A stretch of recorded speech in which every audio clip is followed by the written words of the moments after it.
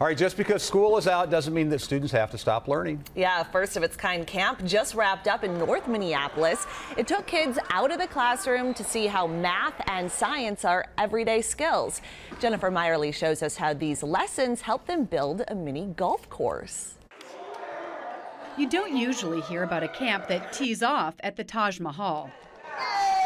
That's exactly what these North Minneapolis students did this afternoon. We built a mini golf course. It was kind of a really great experience. The Built by Best camp gave middle schoolers hands-on lessons in construction-related jobs. So they're getting math, sciences, they're also getting geography, history, art. Through field trips, the students met with lawmakers, engineers, and urban planning professionals, and visited local landmarks to inspire their own creation.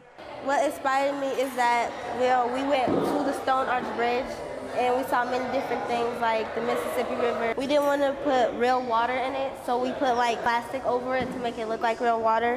Like any construction project, building a mini golf course has its challenges. It's the size and all the measurements that we had to put together with the bricks and the cutting. With their love for math and science fueling the fun, the camp aimed to inspire them to keep learning in school and beyond. I choose to be here because it was something new for me and I did want to be here and try something new. I want to be a math teacher. I want to come back to my community and help out. Science and math is one of my favorite subjects. What a great experience for them. Well, the camp was developed between Summit Academy and Harvest Prep. Organizers hope to expand the camp to more schools next summer.